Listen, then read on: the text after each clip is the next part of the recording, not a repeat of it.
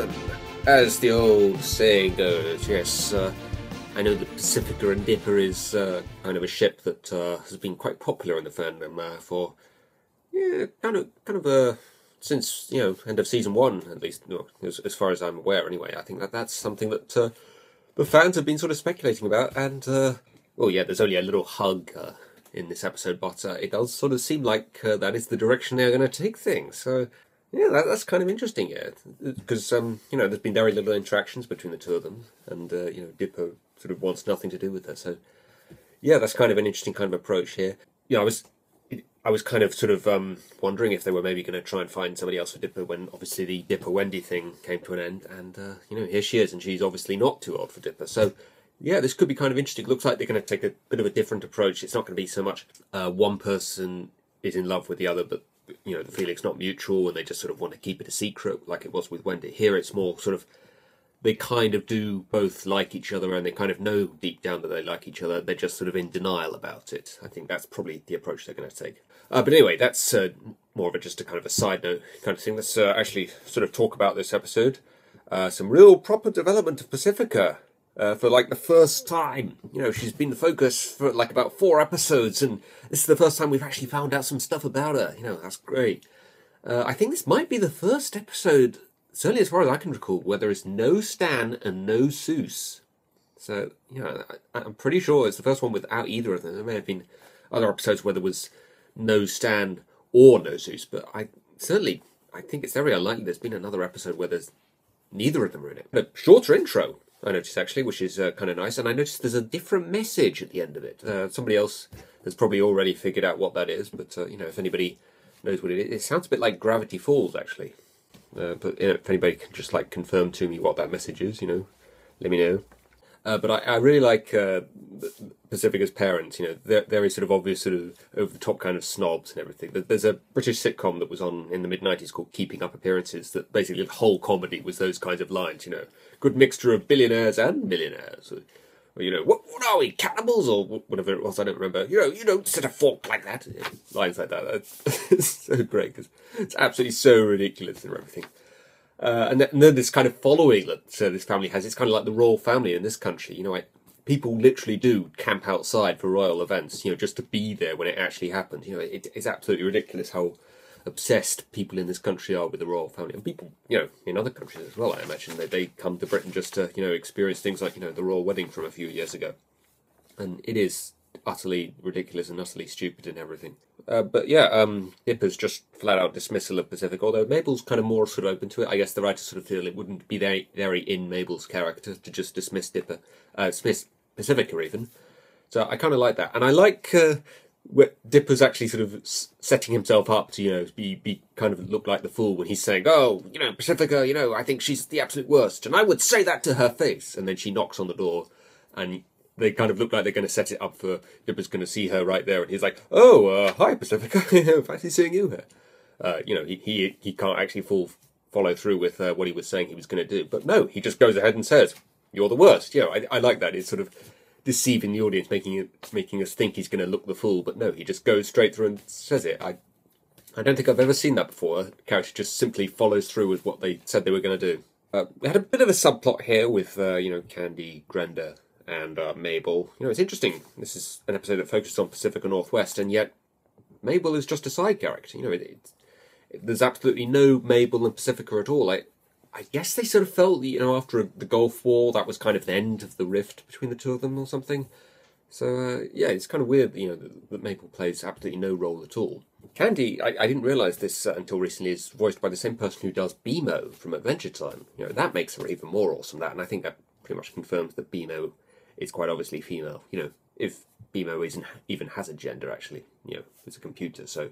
Probably not, actually. But anyway, getting off topic now. I got kind of a Ghostbusters vibe from, the storyline of them trying to clear the house from the ghost. In fact, there's actually a Ghostbusters reference early on in the episode. It's Ghost Harassers, I think, is a program Dipper's watching on TV. And then he has the PKE meter later on. So that was kind of cool. A chocolate fountain, obviously, is something that exists in real life. Cheese fountain, I don't think I've ever seen that. And Candy switching between the two of them like that, that's pretty fucking disgusting, that, Not just that she's, filling up on one fountain and then immediately going over to the other, so it's, you know, contaminating the two of them, but also chocolate and cheese. Ugh, that's horrible. I was kind of bothered actually by the bit where, you know, they're chasing after the ghost and Pacifica doesn't want them to step onto her parents' carpet or something because they have muddy shoes, and I'm thinking to myself, just take your shoes off. You know, I mean, obviously they're setting up the idea that, you know, Pacifica is afraid of her parents and she doesn't want to do anything that they would disapprove of, but that's quite an obvious kind of solution to that. You know, you just take your shoes off. So I didn't quite understand that. But yeah, I love the design of the ghost as well. That's really kind of cool. Again, very much a kind of Ghostbusters vibe to the way that they defeat it and everything. Because parents, they can't thank Dipper enough. But that's enough now. It's kind of an obvious kind of line, but I still thought it was kind of funny. Yeah, and then of course we have the reveal of you know, what's really going on here. People actually died building that manor, and then they were just thrown out of it afterwards. That's kind of cool and everything. We get some actual sort of proper development of Pacifica here, because, you know, it's kind of revealed that, you know, maybe she isn't actually as bad as first sort of portrayed in, you know, her original appearance. Maybe it's just sort of her parents having kind of a bad influence on her. So that was kind of cool, and obviously, you know, if her and Dipper are going to become an item at some point, you know, you kind of want her to become a bit more of a sort of a likeable kind of character. So that's kind of cool, and I'm not sure if I've ever really sort of seen that, you know, the possible sort of bully or antagonist kind of character then later becoming a possible romance for the protagonist. I'm not sure I've seen a show that's done that before. That could be kind of interesting. So yeah, this really does sort of intrigue me, this whole Dipper Pacifica thing, even though there has been a bit too much romance in this show, you know, for my liking. And obviously Dipper goes off and he's gonna, you know, get rid of the ghost, even though he doesn't really like what the Northwests have done basically here. I'd like the fact that he's still going to get rid of the ghost, because, you know, he's not stupid. He knows that this ghost is probably kind of dangerous and he should probably still get rid of it. You know, in a lot of shows, you know, the protagonist would probably sort of say, oh, I'm so mad at you now, I'm just going to release this ghost, you know, into the world anyway, you know, just as revenge or something, you know, do something kind of stupid. But Dipper, you know, he knows this ghost is still potentially kind of a danger, so he's still going to get rid of it. So I like that, and, you know, obviously the ghost is released by way of a sort of accident, or him tricking Dipper, basically. So that was really good, I thought. And then he turns all the people into wood. That was kind of interesting kind of approach to it. And the spit take frozen in wood. They're actually in the middle of spitting out some coffee as they're being frozen. That was kind of funny, I thought. And Dipper is frozen in the exact same pose that the shapeshifter in Into the Bunker said he would be the last expression or pose he ever had in his life or something. You know, it's the same pose. I'm not sure if it's exactly the same pose, but it's certainly very similar. I'd have to go back and rewatch that episode to be sure, but it certainly did look very similar to me. You know, the only sort of major thing I think about this episode that I didn't particularly like is when Pacifica sort of comes to her senses and think, okay, we need to open the gates and let these people enter, stop all this nonsense going on, all these kinds of sort of chaos that's happening here, everybody being turned into wood, it needs to stop. And her parents still don't want her to open the doors. Everyone's being turned to wood, and, you know, there's chaos and he's going to destroy the entire manor, and they still don't want her to open the doors. You know, like, really? You know, seriously, you're just going to survive in that bunker, you know, for the rest of your lives, basically, you know, to avoid being turned to wood. And I don't know if I'd be willing to accept that. That seems a bit far-fetched to me, that they still wouldn't want her to open the doors, even with all that stuff going on.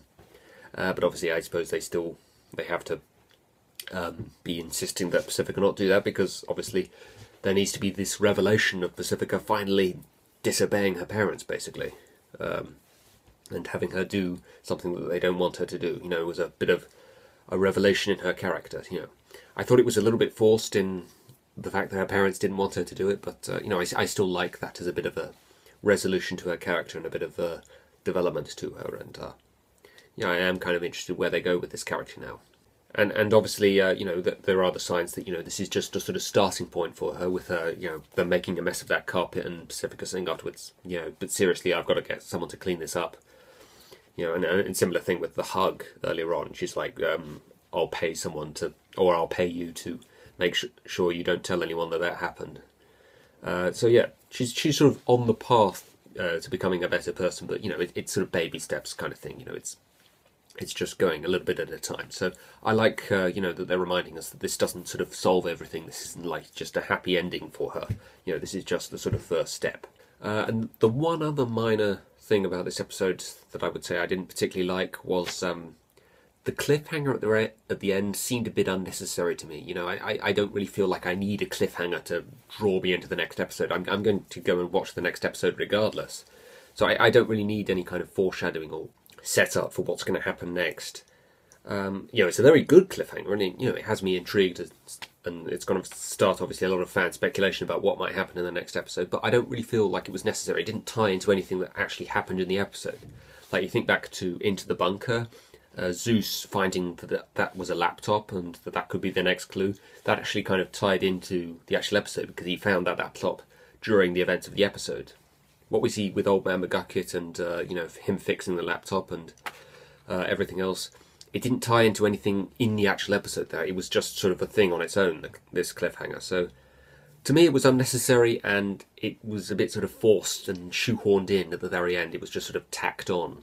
I didn't particularly like that, but overall, yeah, this was a good episode. I really want to see more of Pacifica now. I really want to see where they go with this whole Dipper Pacifica thing, even though there has been a bit too much romance in the show. This does look like it will be kind of interesting. So yeah, this was really good. Really made me laugh. Lot of good lines in this one. And, it's just a huge relief to finally have Gravity Falls back after, what is it, like at least a 2-month hiatus. So yeah, that's that, guys, and I will see you next time when potentially we're going to see a bit more development of maybe Old Man McGucket and that laptop.